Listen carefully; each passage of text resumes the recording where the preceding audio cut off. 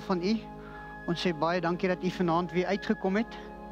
En ek wil net leraar Eben die Jager voorstel aan van die kykers en miskien van u wat vanaand hier is wat hom nog nie ontmoet het nie. Dis 'n vriend en 'n kollega van my, leraar Eben, baie dankie dat jy gekom het. Ons waardeer dit. En sterkte met vanaand se lesing. Baie dankie. Goed, ons gaan voort met ons studie hierdie week wat gaan oor daai wyn van Babylon, spesifieke leer wat in kerke verkondig word, wat nie noodwendig dit is wat die Bybel vir ons sê nie, en veral wat hierdie tema van vanaand aan betref, en ons gaan môre die tweede gedeelte daarvan doen, is daar geweldige verwarring.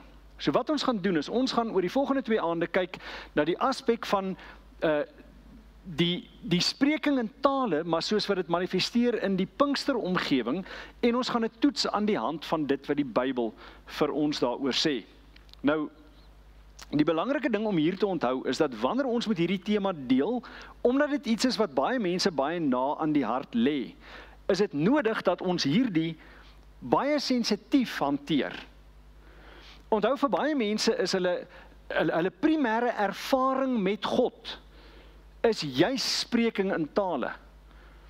Maar ons kan nie ons lewens skoei, ons kan nie ons geloof bou op 'n ervaring nie. Ons moet dit tog sekerlik bou op die woord van God, want 'n ervaring is subjektief. Maar die woord van God is waarheid objektief. So wat ons gaan doen is, ons gaan vanaand kyk na alles wat die Bybel vir ons vertel oor spreking in tale, buiten vir 1 Korintiërs 14. Nou kan jy miskien vra, maar waarom nie 1 Korintiërs 14 nie? Want ons gaan môre aand vers vir vers deur 1 Korintiërs 14 werk, met die uitsondering van enkele verse wat nou nie met spreking in tale spesifiek te doen het nie, maar met 'n ander tema. Ons gaan môre aand daarby kom, en dan gaan ons môre aand verder kyk na die agtergrond van tale, die geskiedenis van die moderne manifestasie, en ons gaan ook kyk of daai manifestasie alreeds in die geskiedenis voorgekom het in die mensdom. En dan gaan ons 'n baie interessante ding sien, wanneer ons gaan kyk na die vroeë kerkvaders, en wat hulle gesê het oor spreking in tale. Dan gaan ons iets ontdek wat eintlik relatief min mense van bewus is. Nou, hoekom is hulle opinie so belangrik? Want hulle is mense wat geleef het in die tydperk wat mense aktief in tale gepraat het, en hulle beskryf daai manifestasie in detail. En hulle vertel vir jou presies wat dit is.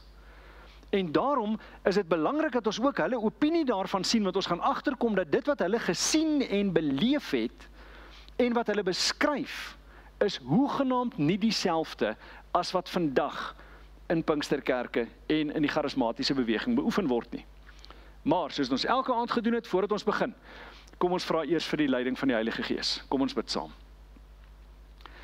Heilige Vader, ons is dankbaar vir die geleentheid wat ons het om by mekaar te kan kom, om weer eens u woord te kan open, om hierdie tema van spreking in tale in oënskou te neem en dit te bestudeer en dit te toets aan die hand van wat die Bybel vir ons daaroor sê. En ons besef dat ons feilbare mense is, en daarom besef ons ook ons afhanklikheid van die leiding van u Gees, en daarom vra ons dat u ons sal lei deur u Gees, om die Bybel reg te verstaan, reg te interpreteer, skrif met skrif te vergelyk, en te kan sien wat die Bybelse manifestasie van spreking in tale werklik is. Here, ons is afhanklik van die Gees, so lei ons deur u Gees, is ons versoek in hierdie aand. Amen. Tema van vanaand se lesing is Skouspel van Spraak, deel 1. Ons kyk na die eerste gedeelte, en ons begin om vir onsself af te vra, wat is tale in die Bybel konteks? Wat is hierdie spreek in tale of in tale praat? Nou, dis 'n gawe volgens 1 Korintiërs hoofstuk 12, en daarin het meeste mense konsensus, daar's nie regtige argument daaroor nie, maar dan is daar kerke en groeperinge wat sê, maar dis 'n teken van doop in die Heilige Gees.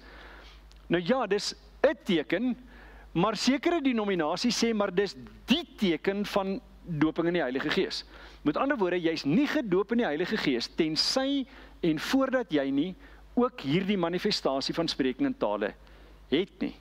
Dan, hulle sê ook, hierdie tale se doel is persoonlike toewyding en aanbidding. Met ander woorde, dat jy hierdie spreking in tale moet beoefen in jou binnekamer, alhoewel dit ook waar 'n korporatiewe groep bymekaar is, beoefen kan word, maar dat dit iets is wat jy kan gebruik, waar jy op jou eie alleen is. En dis een van die aspekte wat ons moet gaan toets. Maar nou voordat ons verder daarin delf, is dit nodig vir ons om ook te verstaan hoe die Pinkster teoloë oor hierdie manifestasie dink. En hoe hulle te werk gaan wanneer hulle die Bybel evalueer om te kyk wat die Bybel eintlik oor hierdie tema sê. So, kom ons gaan kyk 'n bietjie na Ellington se stelling. En Ellington sê, the Spirit was over the church. The Spirit was prior to Scripture. So the order of authority was Spirit, Scripture, Church. Without the Spirit, there would have been no word, incarnate or written. Without the word, no church. Nou hierdie stelling, alhoewel sekere aspekte daarvan korrek is ook hoogs problematies, want dit maak die deur oop vir sekere verkeerde sienings. Ja, die Gees was inderdaad voor die skrif daar was. En die skrif daar was daar voordat die Nuwe Testament kerk daar was. Maar nou sê hy, without the Spirit, there would have been no word, incarnate or written. So, op 'n manier impliseer dit dat die woord, let op, dis hoofletter W, met ander woorde dat Christus op 'n stadium nie daar was nie, maar die Heilige Gees daar was, wat beteken op 'n manier is Christus dan geskape. Problematiese stelling, maar hy begin hier en dan gaan hy verder aan en hy sê, Pentecostals do not found their understanding of the authority of Scripture on the bedrock of doctrine, but that in fact their doctrine is itself resting on something more fundamental, dynamic and resilient. Their experience of encountering a living God directly and personally. So wat is die fondasie van dit wat hulle glo? Nie wat die Bybel sê nie, maar hulle ervaring van God. Nou, kan mens jou ervaring daarstel as die absolute toets van enige ding? Want elkeen van ons wat hier sit, kan dieselfde ding ervaar, maar ons ervaar dit of beleef, maar ons elkeen ervaar dit anders. Vir sekere mense gaan dit positief wees, vir sekere mense gaan dit negatief wees. Kom ons noem een eenvoudige voorbeeld. Gestel ons almal sou dieselfde rolprent kyk. Party gaan van die rolprent hou, party gaan nie daarvan hou nie, party gaan verveeld wees. Goed, so is my ervaring van die rolprent 'n normatiewe toets van of dit 'n goeie rolprent is of nie. Miskien vir my, maar dis nie normatief vir almal nie. Goed, want elkeen se ervaring of belewenis van 'n spesifieke gebeure gaan van mekaar verskil. En nou kom hulle en hulle sê, maar ons het hierdie fondasie, soos hy dit hier noem, 'n bedrock. En dit is my ervaring. Nee, ons geloof moet gebou wees op wat die woord van God vir ons sê. Ons kyk wat nog van hulle teoloë sê. Gordon Fee, een van die baie bekende Pinkster teoloë. Hy sê, in general, the Pentecostals' experience has preceded their hermeneutics. In a sense, the Pentecostal tends to exegete his or her experience. Met ander woorde, wanneer hierdie Pinksterpersoon na die Bybel toe gaan, dan gaan lees hy nie om te kyk wat sê die Bybel daaroor nie, hy gaan lees sy ervaring in die Bybel in, en dan glo hy, maar die Bybel praat van dit wat hy ervaar het. So hy laat nie werklik die Bybel toe om vir homself te sê wat hy wil sê nie. Hy lees, hy doen eintlik eisegese, hy lees in die teks in, iets wat nie noodwendig daar is nie. En as Pinksterteoloog herken hy dit. Dan, nog 'n Pinksterteoloog, sy van is Kagel, hy sê, other Pentecostal scholars have recognized that indeed experience of the charismata is bloot net die term vir die geestelike gawes, informs Pentecostal interpretation from the outset. We cannot simply assert that the modern phenomena identified by the labels of the New Testament charismata are in fact the same as the phenomena in the first century church. Wat probeer hy sê? Hy sê eenvoudig net dit.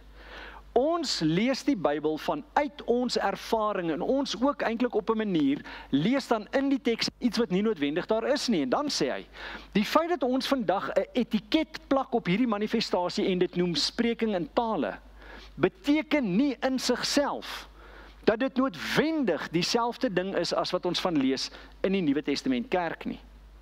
So hoe gaan ons weet of dit dieselfde ding is? Ons moet gaan kyk, wat sê die Bybel vir ons? Hoe beskryf die Bybel hierdie manifestasie? En dan moet ons gaan kyk, maar hoe lyk die manifestasie in die kerk? En dan moet ons vir onsself afvra, is dit dieselfde ding? En as dit nie dieselfde ding is nie, hoekom sê ons hierdie is spreking in tale soos wat dit in die Bybel beskryf word? So ons gaan moet kyk, wat het ons hiermee te doen? So, ervaring en nie die Bybel nie, is die fondasie van die moderne tale manifestasie. Nou, ek besef dat baie mense nie noodwendig die blootstelling gehad het aan die gawe van tale wat ek gehad het nie. Ek het Pinkster groot geword, ek het self die gawe van tale beoefen vandat ek 12 jaar oud is, tot omtrent so 13 jaar terug. So vir my is dit niks vreemd nie. Ek het groot geword in daai milieu. Maar nou wil ek ook sê dat nie alle manifestasies van tale is noodwendig dieselfde nie. Mens kry partykeer 'n baie gematigde manifestasie daarvan, en partykeer kry jy geweldige ekstreme manifestasies daarvan, wat mense letterlik op die grond rondkruip en blaf soos honde en seil soos slange en sulke tipe van goed. Maar terwille van die wat nog nooit gesien het of gehoor het waaroor dit gaan nie, gaan ek 'n videogreep speel wat wys iets wat so half tussen die meer gematigde en die meer ekstreme weergawe is. Mens kry rustiger, mens kry ook meer ekstreem. Maar ek gaan vra dat jy terwyl hierdie grepe speel, dat jy baie mooi sal luister na wat vir die mense gesê word. Daar's 2 grepe, die ene vind in 'n kerk plaas, en in die ander ene is dit 'n dame wat jong kindertjies leer wat hulle moet doen om die gawe van tale te ontvang en om in tale te kan praat. En veral daar wil ek hê, jy moet baie mooi luister na wat sy vir hulle sê, want is baie belangrik.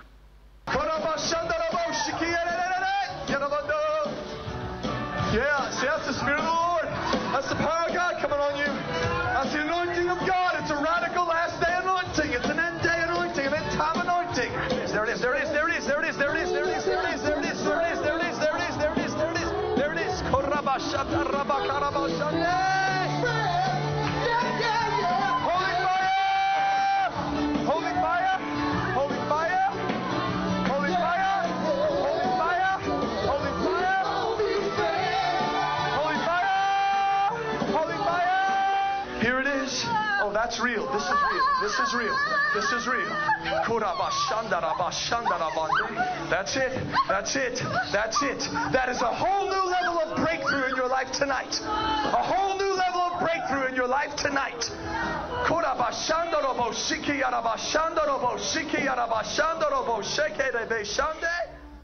If you don't open your mouth, the Holy Spirit can't talk. All right, now I want everyone to raise your hands and we're going to pray in tongues. Hallelujah. Let's do it. Oh, we love you, Jesus. So kohora shada kahala busida. Lora shada kahala busida. Let the Holy Spirit fall. He's here. Feel His power. Feel His power. This is you, doctor. And the Holy Spirit is just going to whisper in your ear what to say. You have the answer. Don't stop. Don't stop. This is the greatest day of your life next to the day you got saved.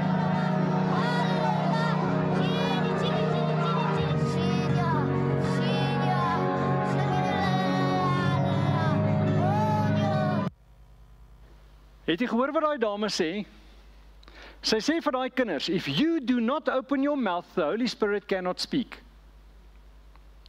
Met ander woorde, jy moet eers gesê word om een of ander ding te doen, alvorens die Heilige Gees hierdie manifestasie in jou lewe kan bring.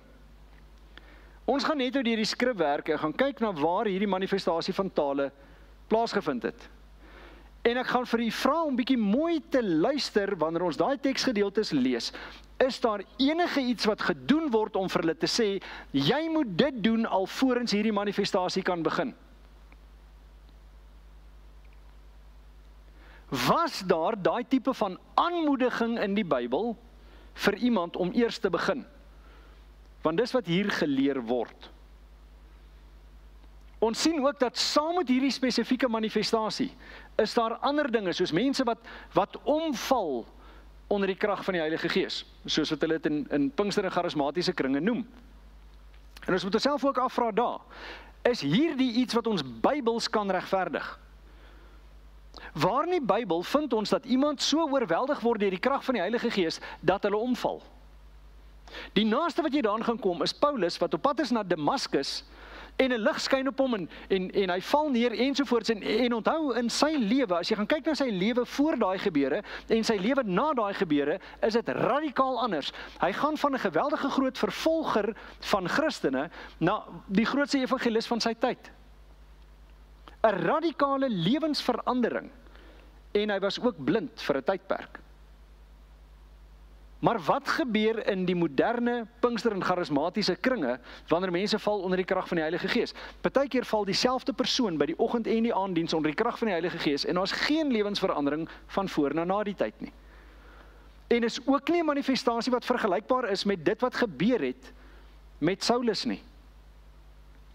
So ons moet onsself afvra, waarom wanneer hierdie gawe van die Heilige Gees uitgestort word, is daar ook ander manifestasies wat ons nie Bybels geregverdig kan sien nie. Waar kom dit vandaan? En het ook gehoor dat toe hulle nou so val onder die krag van die Heilige Gees, toe die predikant daar gesê, holy fire, holy fire, holy fire, en hy het aangehou om dit te sê. Nou waarom holy fire? Jy sien, hy gryp terug na Handelinge hoofstuk 2 toe. Want die Bybel beskryf vir ons dat daar iets gekom het soos tonge van vuur. Die Heilige Gees het afgekom en dit was soos tonge van vuur wat op die mense kom sit het. Dis nou die holy fire.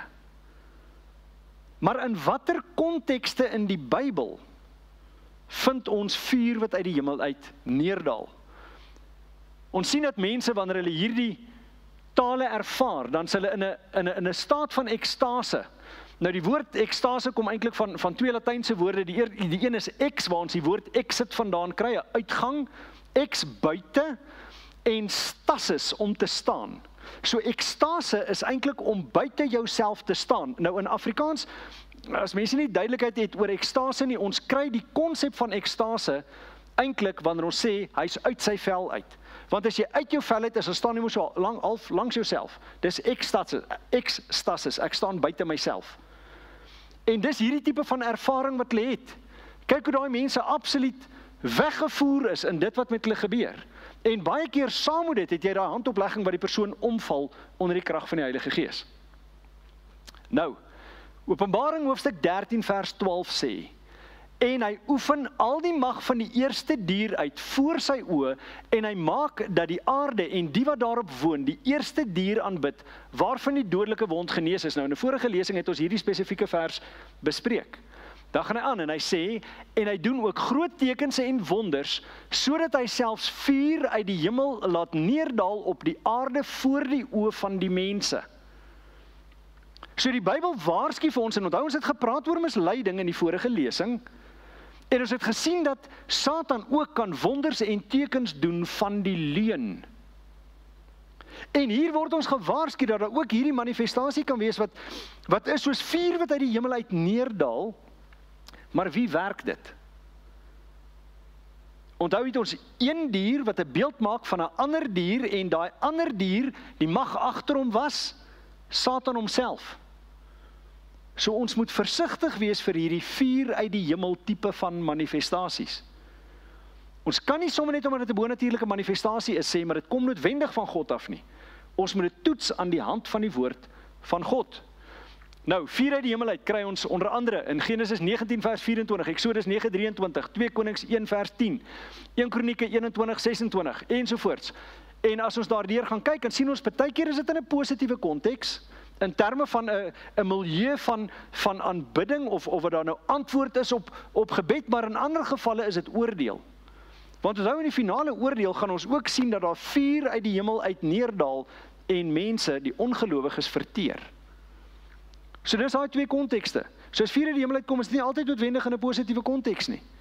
So, ons vind dit altyd in die konteks van oordeel of van aanbidding.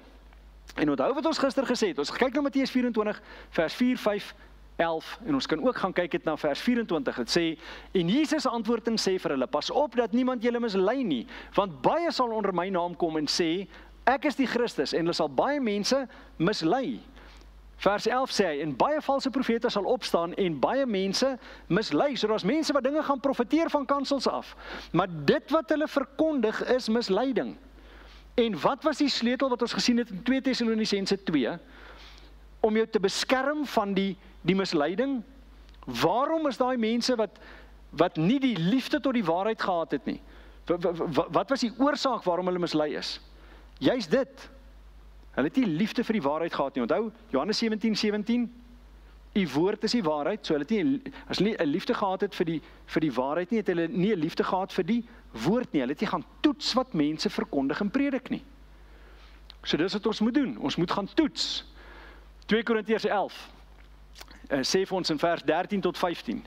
Want sulke mense is valse apostels, bedrieglike arbeiders, wat hulle self verander in apostels van Christus. En geen wonder nie, want die Satan self verander hom in 'n engel van die lig. Dit is dus niks besonders wanneer sy dienaars hulle ook voordoen as dienaars van die geregtigheid nie, maar hulle einde sal wees volgens hulle werke. Die Bybel waarsku vir ons, daar's mense wat verkeerde dinge gaan leer en verkondig. En ja, dit kan ook te doen hê met bonatuurlike manifestasies wat daarmee gepaard gaan. So, 2 Tessalonisense 2 het gesê, hy wie se koms is volgens die werking van Satan met allerlei kragtige dade en tekens en wonders van die leuen en met allerlei verleiding van ongeregtigheid in die wat verlore gaan. Waarom gaan hulle verlore? Omdat hulle die liefde tot die waarheid nie aangeneem het om gered te word nie. Hulle het nie die liefde gehad om te gaan en te gaan toets, is dit wat hierdie mens sê, Bybels korrek of nie. So wat ons gaan doen? Ons gaan na die Bybel toe en gaan kyk, wat sê die Bybel vir my? Wat leer dit? So, Bybel gee vir ons 'n baie goeie beginsel. Hy sê in 2 Timoteus 3 vers 16 en 17, die hele skrif is deur God ingegee en is nuttig tot lering, tot weerlegging, tot regwysing, tot onderwysing in die geregtigheid, sodat die mens van God volkome kan wees, vir elke goeie werk volkome toegerus. So kan jy sê, ek is volkome toegerus, as jy nie die hele skrif in ag geneem het nie? Nee. Ons moet eers die hele skrif in ag neem. Want as die hele skrif wat ons kan leer en ons kan teregwys, goed, vir ons daai onderwysing kan gee. So ons gaan kyk wat sê die Bybel vir ons oor tale. En die eerste Nuwe Testament verwysing wat ons kry na tale, na daai manifestasie van tale, kom uit Markus 16 vanaf vers 15. Dit sê, en hy het vir hulle gesê, gaan die hele wêreld in en verkondig die evangelie aan die ganse mensdom. Hy wat glo en hom laat doop sal gered word, maar hy wat nie glo nie sal veroordeel word. En vir die wat geglo het sal die volgende tekens volg. In my naam sal hulle duiwels uitdryf, met nuwe tale sal hulle spreek. Nou let op wat's die konteks waarin ons hierdie eerste verwysing na tale kry.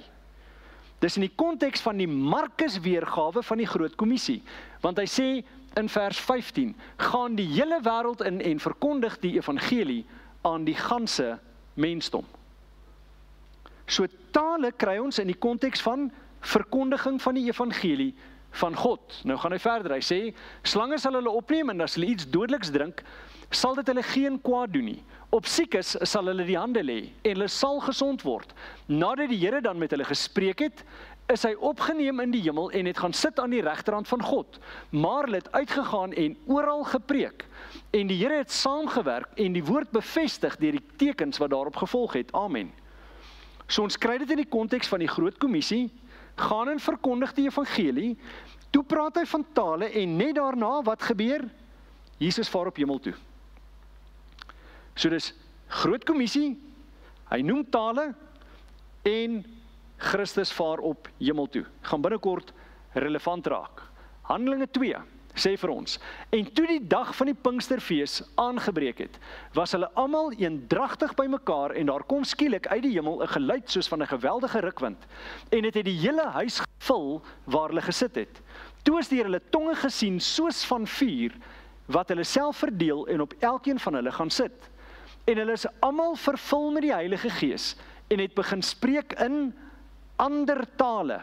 Met ander woorde, nie die taal waarin hulle gebore is of dit wat hulle gewoonlik gepraat het nie, maar in ander tale, soos die Gees aan hulle gegee het om uit te spreek. En daar het in Jerusalem Jode gewoon, godsdienstige manne uit elke nasie wat onder die hemel is.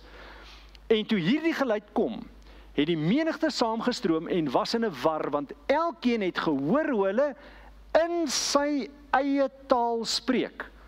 So watter formaat van tale was hierdie? Was hierdie ekstatiese spraak of een of ander ding wat jy nie verstaan nie? Of is dit 'n letterlike verstaanbare wêreldtaal? Volgens hierdie vers letterlike, verstaanbare wêreldtaal. Dan, hy sê verder, en hulle was almal verbaas en verwonderd en sê vir mekaar, is almal wat daar spreek, dan nie Galileërs nie? Nou, hoekom is dit relevant? Hoekom maak dit saak of hulle Galileërs is, of hulle van daai area af is? Jy sien die mense van daai area, omdat dit 'n lokale area is, gaan nie die wêreldse tale ken nie, en hulle was ook nie geken dat hulle wêreldreisigers was nie, en nou kom hierdie mense wat van oor die wêreld van daai tyd, die bekende wêreld afkom, en in Jerusalem is, en hulle hoor hierdie mense wat van 'n lokale area afkom, hulle hoor hulle elkeen hulle eie taal praat. So nou sê hulle maar, hoe kan dit wees? Hoe kan hierdie mense ons taal ken? Nou gaan hy verder en hy sê, en hoe hoor ons hulle elkeen in ons eie taal waarin ons gebore is? Met ander woorde, ons hoor hulle in ons moedertaal. Tweede keer het hy dit pertinent noem. Dis 'n letterlike wêreldtaal. Nou sommige mense kom en hulle sê, maar wag 'n bietjie. Hulle interpreteer dit dat hierdie mense het 'n gehoorwonder gehad, want hulle het 'n taal gepraat, maar die persoon hoor dit net in sy eie taal. Kan dit wees? Nee, want dan sou dit nie die gawe van tale wees nie, dan sou dit die gawe van gehoor wees, en soos ons binnekort gaan sien, nie almal wat dit gehoor het die boodskap aangeneem nie. Met ander woorde is ook nie dan gedoop met die Heilige Gees nie. Nou kan jy 'n gawe van die Heilige Gees manifesteer sonder om gedoop te wees met die Heilige Gees? Of gevul te wees met die Heilige Gees? Nee, jy kan nie. So dis nie 'n gehoor manifestasie, hulle noem dit akulalia. Dis nie akulalia nie. Daar's letterlik in hulle moedertaal gepraat. En nou gaan hy en hy beskryf dit in meer detail. Hy sê, Paters en Meders en Elamiete en die inwoners van Mesopotamië, Judea en Kappadosie, Pontus en Asië, Frigië en Pamfilië, Egipte en die streke van Libië by Sirene en Romeine wat hier vertoef, Jode en Jodegenote, Kretense en Arabiere. Ons hoor hulle in ons eie taal oor die groot dade van God spreek. Weereens vir die derde keer in ons eie taal, met ander woorde 'n letterlike wêreldtaal, maar vir die eerste keer kry ons 'n vinnige blik op die inhoud van die boodskap. Hy sê daar, hulle praat oor die groot dade van God. Nou moet ons onsself afvra, wat is die groot dade? En baie keer as ek mense vra, wat is die groot dade van God? Dan sal hulle sê, daai wonderwerk wat hy gedoen het, of hierdie wonderwerk wat hy gedoen het, ensovoorts. Soms hoor ek dat mense sê, maar die skepping is definitief 'n groot daad, en verseker is die skepping 'n groot daad. Maar die ander groot daad van God is verlossing. Nou as jy die skepping en verlossing moet vergelyk met enige ander van die wonderwerke, watter is die grootste? Uit die aard van die saak skepping en verlossing. Maar as ons skepping en verlossing op 'n skaal moet gaan sit, watter een is die grootste? En party mense sê dis onmoontlik, want verlossing sou nie daar gewees het as dit nie was vir die skepping nie. Maar ek persoonlik glo daar's 'n ander maat wat ons moet gebruik om dit te meet. Wat het dit God gekos om te skep? Niks. Hy het gespreek en dit was. Wat het dit die Vader gekos vir ons verlossing? Sy seun Jesus Christus.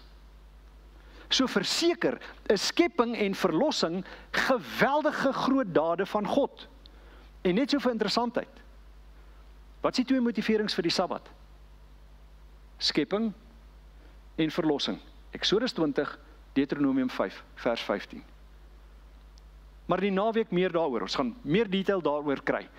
So, hulle praat oor die groot dade van God, met ander woorde, die inhoud was definitief verlossing, en as jy praat oor verlossing, waarmee is jy besig? Jy is besig met die verkondiging van die evangelie van Jesus Christus. Dis wat die evangelie is, die goeie nuus oor verlossing in Jesus Christus. Nou sê vers 12, en hulle was almal verbaas en radeloos en sê die een vir die ander, wat kan dit tog wees? Met ander woorde, hoe kan dit wees? Hulle aandag word getrek deur die feit dat hierdie mense wat nie geleer is om daai taal te praat nie, ewe skielik daai tale vlot kan praat. Maar daar's twee reaksies. Die een klomp vra, wat kan dit tog wees? Maar die ander groepering sê, maar die ander het gespot en gesê, hulle is vol soetwyn. Nou kom party mense en hulle sê, sien jy, wat hier gebeur is, die taal wat gepraat is, was onverstaanbaar, want hierdie mense het gesê, Hierdie mense moet vol soetwyn wees, met ander woorde het gepraat soos dronk mense. Maar kontekstueel, kan jy 3 keer kry dat hulle sê, dis die tale waarin ons gebore is, dis 'n moedertaal. En hierdie klomp sê nee, jy kon die taal nie verstaan nie. Nee, ons moet gaan soek na die inhoud. Die inhoud van daai boodskap. En onthou nou het jy te doen met mense wat ook blootstelling het in die heidense wêreld. En in die heidense wêreld het jy gehad dat jy baie keer daai God moet net rustig maak en kalmeer as hy kwaad is vir jou. In Engels gebruik hulle die woord to appease. Jy moet hom kalmeer, jy het hom nou woedend gemaak. En hoe is dit baie keer gedoen in die heidendom? Dat daar verwag was van in sekere van daai godsdienste dat jy jou kind moet vat en jou kind moet offer. Maar wat is die inhoud van die evangelieboodskap? Nie dat jy jou kind moet offer aan God nie, maar dat God die Vader sy kind geoffer het vir jou en my. En hulle kan hulle self dit nie indink nie. Hulle sê hierdie mense is vol soetwyn. Want waar het jy ooit van so iets gehoor?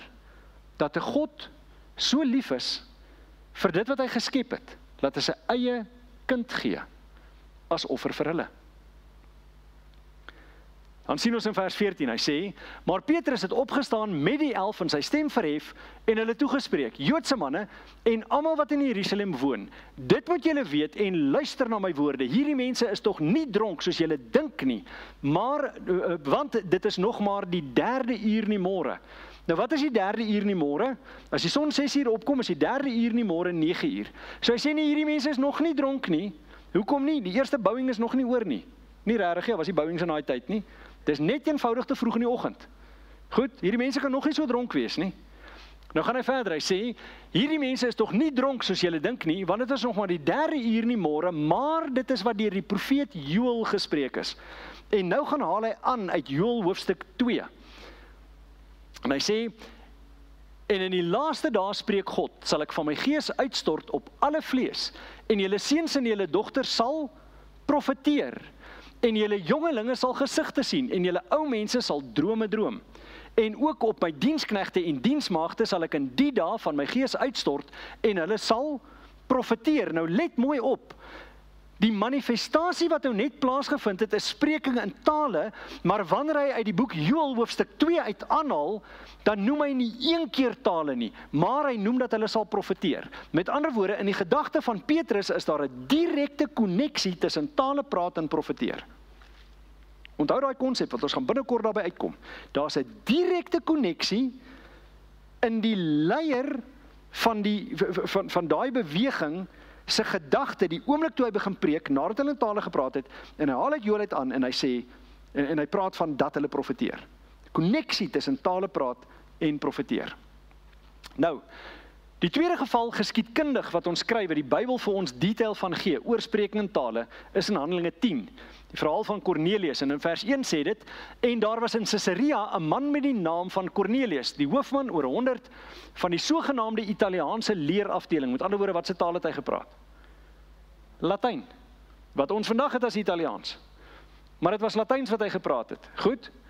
Nou sien ons, tussen vers 1 en vers 44, sien ons nou die hele verhaal van hoe hy van sy soldate sien om vir Petrus te of stuur om vir Petrus te gaan haal, hoe Petrus hierdie visioen het van hierdie laken wat uit die hemel uit neerdal, met verskillende diere.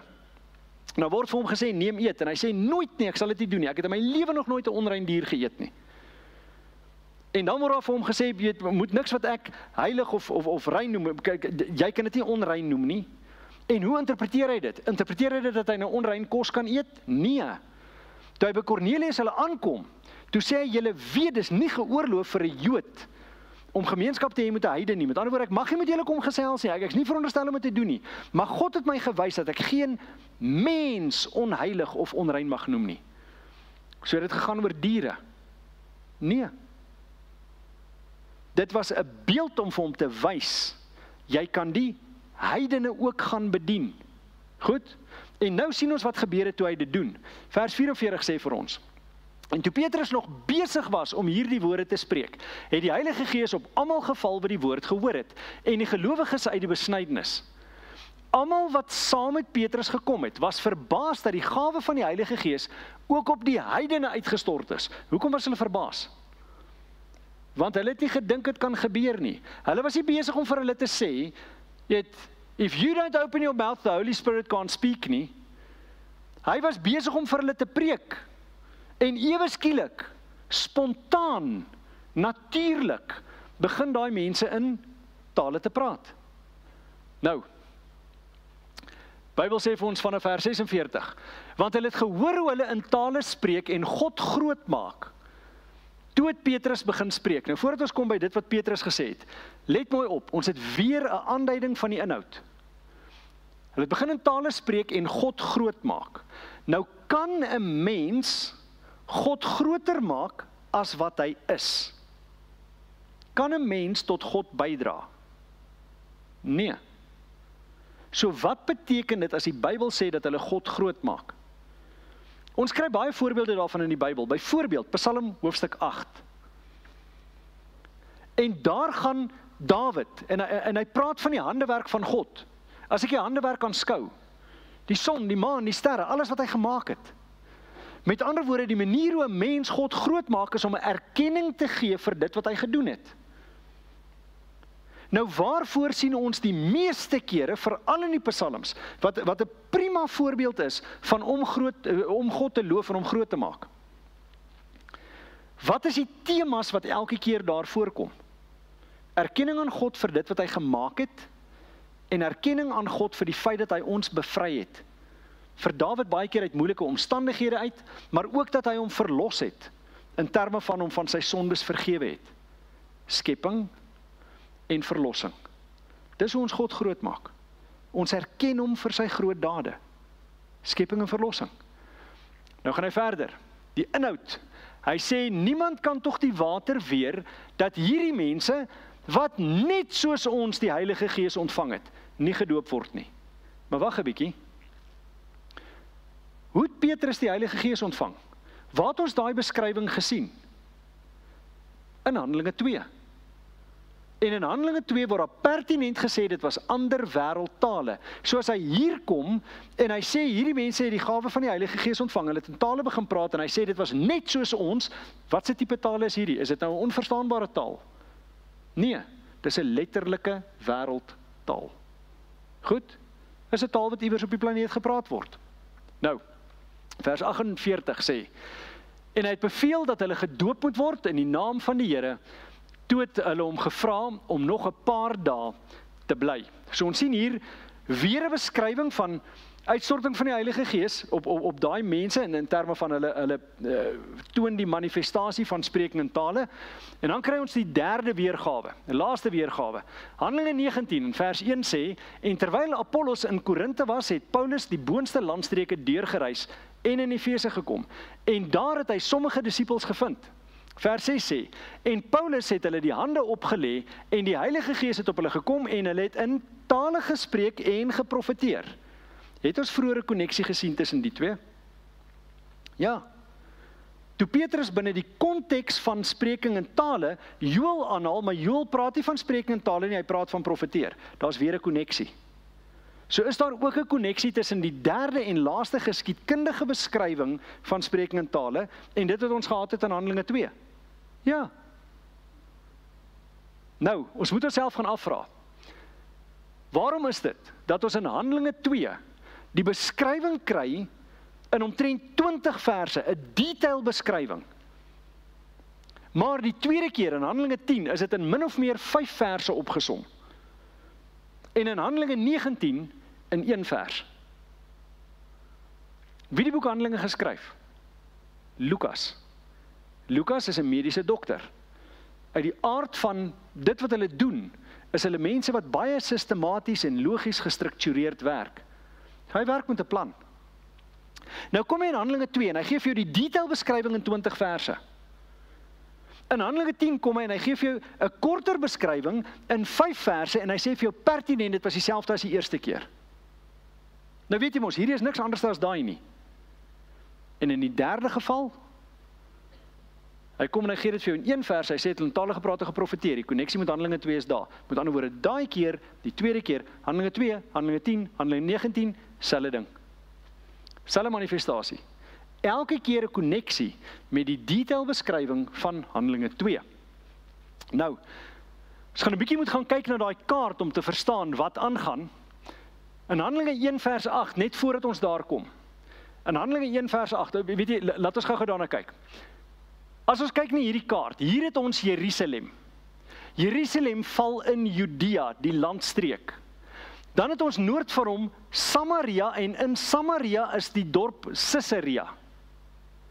En dan het ons ver, as ons daar verby gaan na Klein-Asië toe, daar iewers, daarso kry jy Efese. Goed, met ander woorde is amper asof jy 'n konsentriese sirkel skryf wat die verspreiding vir jou aandui van die evangelie. En let op, wat staan geskryf in Handelinge 1 vers 8, daar staan, maar julle sal krag ontvang wanneer die Heilige Gees oor julle kom. En julle sal my getuies wees in Jerusalem, Handelinge 2, sowel as die hele Judea en Samaria, dis waar Caesarea was, tot aan die uiterste van die aarde. So wat het ons? Ons het Handelinge 2, Handelinge 10 en Handelinge 19 in terme van waar die manifestasie gaan plaasvind. Dink jy dis toevallig? Nee. In hoofstuk 1 vers 8 gaan Lukas en hy lê die grondslag van die 3 voorvalle wat hy gaan noem. Die ene in Jerusalem en Judea, die tweede ene in Caesarea wat in Samaria is, en die derde ene in daai wêreldkonteks tot aan die uiterstes van die aarde, daar waar Efese is en verder. En dis presies wat ons gesien gebeur het. Onthou die een sendingreis wat die Bybel nie vir ons van noem waar Paulus was nie. Vertel vir ons, Paulus het tot so ver soos in Spanje gegaan. Hy het oral daai evangelie gaan verkondig. Nou wat was die grootste struikelblok in sy pad? Die feit dat hy nie dieselfde tale praat as die ander mense wat hy gaan teekom nie. Maar ons gaan môre aand kyk wat gebeur het en hoe daai gebeure konnekteer ook met die Ou Testament voorval van die toring van Babel. So, daar het ons het Jerusalem, hele Judea, Samaria en tot aan die uiterste van die aarde. Nou een vers wat Pinkstermense baie lief is om te gebruik, om te sê, maar hierdie praat van spreking in tale, is Romeine 8 vers 26. Maar is hoogs problematies om hulle interpretasie daarvan te aanvaar, want die vers lees as volg, en net so kom die Gees ons swakhede te hulp, want ons weet nie reg wat ons moet bid nie. Maar die Gees self tree vir ons in met onuitspreeklike sigtinge. Nou daai vers begin met die woorde, en net so. Hosutous in Grieks. Nou die hosutous gebruik jy, wanneer jy 'n beginsel gevestig het, en dan gaan jy sê, en net soos hierdie beginsel, so gaan ons dit van toepassing maak op die volgende. Hierdie woord het ons eintlik gisterand al reeds in die hande, of al reeds teëgekom. Onthou jy in Matteus 24 en in Lukas 17 het hy gesê, soos dit was in die dae van Noag? Nou die soos, hosutous, net soos dit was in die dae van Noag. Met ander woorde, die dae van Noag beginsel, is dit wat jy hier moet toepas. Nou in hierdie vers sê hy, en net so kom die Gees ons swakhede te hulp, maar net hoe? Hy het nou net iets gesê, wat nou van toepassing gemaak moet word, op wat hy nou, die beginsel moet nou toegepas word. So wat is daai beginsel? Ons moet gaan kyk na die verse voor vers 26. En dit is vers 24 en 25 wat sê, want ons is gered in hoop, maar die hoop wat gesien word is geen hoop nie, want wat iemand sien, waarom hoop hy dit nog? Maar as ons hoop wat ons nie sien nie, dan hoop ons daarop met volharding. Kom ek verduidelik dit in eenvoudige taal. Ek het 2 seuns. Kom ons gestel, my 2 seuns wens, hulle kry nuwe wimbukse. En hulle kom in die huis ingestap en hier is 2 wimbukse. Hoop hulle nog hulle kry 2 wimbukse? Nee, hoekom nie? Want die wimbukse is daar, dit het gerealiseer. Hulle kan die goed vat, hulle kan voeltjies skiet, hulle kan mekaar skiet, hulle kan enige moontlike ding doen. Dit het gerealiseer, so dit is nie meer hoop nie, want dit het gemanifesteer, dis daar. Goed? En dan sê hy, maar as ons hoop wat ons nie sien nie, dan hoop ons daarop met volharding. Daai beginsel van die ene is gemanifesteer, maar as hy gemanifesteer het, is dit nie hoop nie. Daai beginsel pas hy nou toe, en hy sê, en net so kom die Gees ons swakhede te hulp, so ervaar ons hoe die Heilige Gees ons te hulp kom. Manifesteer dit. Nee, want dit is soos die hoop. Die Bybel sê vir ons, dis wat die Heilige Gees doen. Hy kom ons te help. Ons ervaar dit nie noodwendig nie. En let nou mooi op, aan die einde van die vers sê hy, want ons weet nie reg wat ons moet bid nie, maar die Gees self tree vir ons in met onuitspreeklike sigtinge. Nou, volgens die Pinksterbeweging, volgens charismate, is dit die Heilige Gees wat deur jou bid. Die Bybel sê dit nooit. Hy sê hier, die Heilige Gees is 'n intercessor, hy tree in vir jou, nie deur jou nie. En dan eindig hierdie sin met onuitspreeklike sigtinge. Allerlei tos, jy kan dit nie uitspreek nie, dit kan oor jou lippe nie kom nie. Nou die Pinkstermanifestasie, spreek hulle iets uit, is daar iets wat oor die lippe kom? Ja, so dit kan nie wees dat hierdie vers van praat nie, want hierdie vers praat van die intrede van die Heilige Gees vir jou, wat nie manifesteer nie, en nie oor jou lippe kom nie, dis onuitspreeklik vir 'n mens. Goed? So, ons kry dan verder leer oor die gawes in 1 Korintiërs hoofstuk 12, en ons gaan nie die hele hoofstuk hanteer nie, ons kyk net na sleutelkonsepte daarin. Hy sê, maar aan elkeen word die openbaring van die Gees gegee met die oog op wat nuttig is. Nou ons gaan op 'n later stadium weer terugkom na hierdie vers toe, want die Afrikaanse ou vertaling, alhoewel dit my gunsteling vertaling is in Afrikaans, is nie ideaal vertaal nie. Daar is ander weergawes hiervan wat beter is, waar hulle dit vertaal as the common good. Want wat nuttig is, kan wees wat nuttig is vir my. Maar dis nie wat die oorspronklike taal sê nie. Die oorspronklike taal maak dit baie duidelik, it's for the common good. Met ander woorde, die gawe word vir my gegee om 'n ander persoon mee te bedien. Ek ontvang nie die gawe van genesing sodat ek myself kan gesond hou nie. As ek die gawe van genesing ontvang, is dit daar sodat ek 'n ander persoon met genesing kan bedien. Dis altyd uitwaarts gerig, nie op myself gefokus nie. Dan gaan hy aan, hy sê, want aan die een word deur die Gees 'n woord van wysheid gegee, en aan die ander 'n woord van kennis vanweë dieselfde Gees. Aan 'n ander weer geloof deur dieselfde Gees. Aan 'n ander die genadegawes van gesondmaking deur dieselfde Gees. Aan 'n ander die werking van kragte, aan 'n ander profesie, aan 'n ander onderskeiding van geeste, en aan ander allerlei tale, en aan ander die uitleg van tale. So in hierdie hele lys van gawes wat hy hier genoem het, word tale genoem tweede laaste. Nou dis nie 'n lys van belangrikheid nie, want dit hang af wat nodig is in daai konteks. Dit help jou nie, jy's hoër in 'n rangorde van gawes, maar jy het genesing nodig, maar genesing is nie die eerste een wat genoem is nie. Dit gaan oor wat is die behoefte, en of die behoefte in voorsien kan word. Dis waaroor daai gawes gaan. So tale word nie eerste genoem nie, want in die Pinksterbeweging kom hulle sê, maar hierdie is die een litmustoets, of jy die gawe van die Heilige Gees ontvang het, of jy gedoop is in die Heilige Gees. Het jy hierdie gawe? Maar tale word nooit op daai manier genoem in die Bybel, as die prima gawe nie. Hy word altyd genoem as een van vele. Nou, daai allerlei tale is genei glossoun, dis 'n familie gene of 'n ras. Gene, genei, dis waar ons die woord gene vandaan kry. So dis in daai selfde familie, dis nie ewe skielik 'n totaal ander tipe van taal nie, dis in die ras van tale wat op die planeet gepraat word. Moedertaal, soos wat ons gehad het in Handelinge hoofstuk 2. Dan sê vers 11, maar al hierdie dinge werk een en dieselfde Gees, wat aan elkeen afsonderlik uitdeel, soos hy wil. So wie bepaal watter gawe ons kry? Die Heilige Gees doen. Kry almal dieselfde gawe? Nee. Ons gaan nou by meer detail daaroor ook uitkom. Vers 28 en 29 sê, en God het sommige in die gemeente gestel, in die eerste plek apostels, ten tweede profete, ten derde leraars, daarna kragte, daarna genadegawes van gesondmaking, helpers, regeringe, allerlei tale. Almal is tog nie apostels nie, almal is tog nie profete nie, almal is tog nie leraars nie, almal is tog nie kragte nie. Korrek?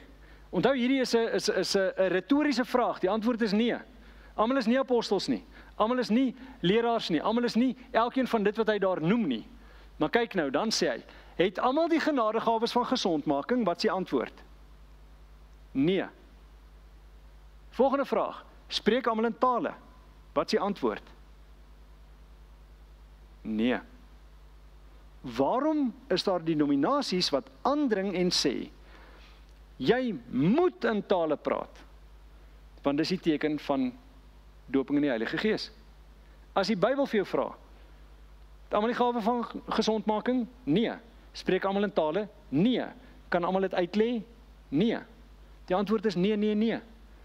So waarom wysig hulle die middelste een? Dan, hy sê, maar beywer julle met die oog op die beste gawes en ek wys julle 'n nog uitnemender weg. Hier is 'n baie interessante vers.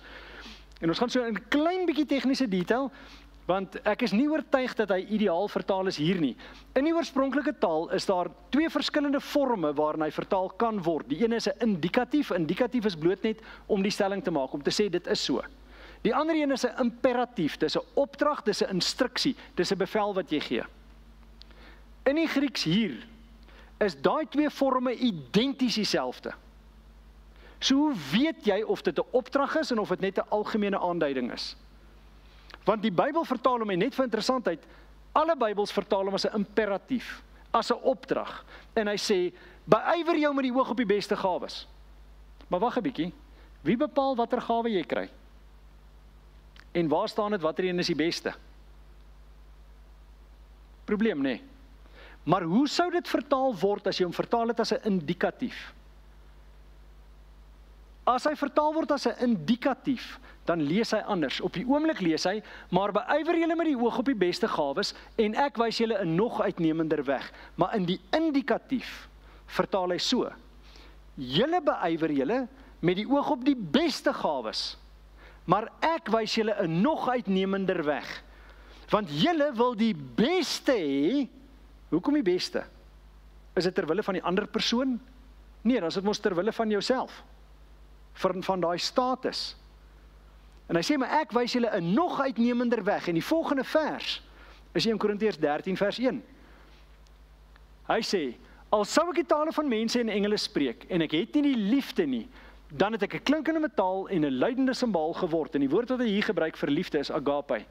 Selflose liefde, liefde wat fokus op die ander en nie op jouself nie. Selfe beginsel as gawes. Gawes is nie gefokus op jouself nie, gawes is gefokus op die bediening van die ander persoon. Goed? Nou, baie mense kom en hulle sê, maar hier vestig die Bybel die konsep van die tale van engele, dat engele hulle eie unieke taal het. En hulle voer aan dat in 'n boek met die naam die Testament van Job, wat 'n pseudepigrafa is, met ander woorde is nie regtig deur Job geskryf nie, dis 'n persoon wat gemaak het asof hy Job is. Hy skryf asof hy daai Job is wat ons in die Ou Testament van lees. Nou hoekom doen hulle dit? In die tydperk min of meer 200 voor Christus tot 200 na Christus, was dit 'n baie algemene ding om 'n bron daar te stel, en dan te sê, maar hierdie bron is geskryf deur so en so. Onder andere is dit waar die boek van Henog vandaan kom. Want die persoon wil geloofwaardigheid aan dit wat hy skryf plaas, en daarom skryf hy dit toe aan Henog. Selfs met die Testament van Job. En in daai boek praat dit nou van sy dogter Imera. Onthou, hy het 3 dogters gehad en hy het 7 seuns gehad.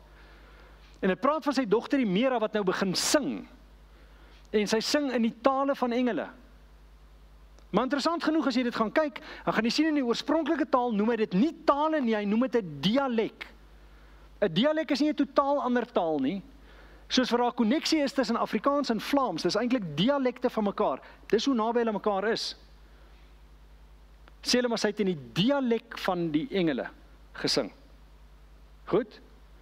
Nou kom mense en hulle sê nie, maar hierdie vestig nou die konsep van engele wat hulle eie tale het. Ons gaan dit nou moet toets. Ons moet gaan kyk of die kruks van hierdie vers is om te vestig dat daar 'n taal van engele is, en of die eintlike kruks is dat dit nie saak maak watter taal jy praat nie.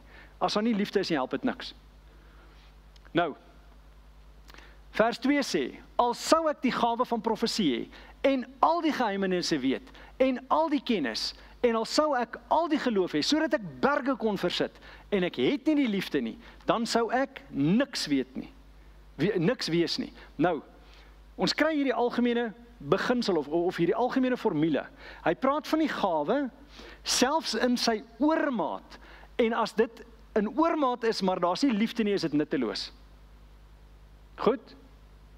En elke keer is dit al sou ek, en dan daai oormaat. Nou daai oormaat verwys hulle na as 'n hiperbool, ons gaan nou daarby uitkom.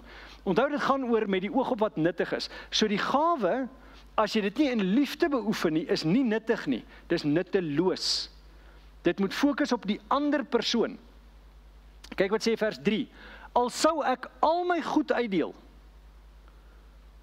en al sou ek my liggaam oorgee om verbrand te word, en ek het nie die liefde nie, dan sou dit my niks baat nie. Nou baie interessant, ek het al baie keer mense gehoor bid vir sekere gawes, maar ek het nog niemand gehoor bid vir hierdie laaste gawe nie. Daai gawe van om jou liggaam oor te gee om verbrand te word. Niemand wil daai hê nie. En tog, wat is daai gawe? Dis die gawe van martelaarskap, want was daar in die geskiedenis mans wat verbrand is op die brandstapel, en terwyl hulle brand, sing hulle lofliedere aan God. Is dit normaal?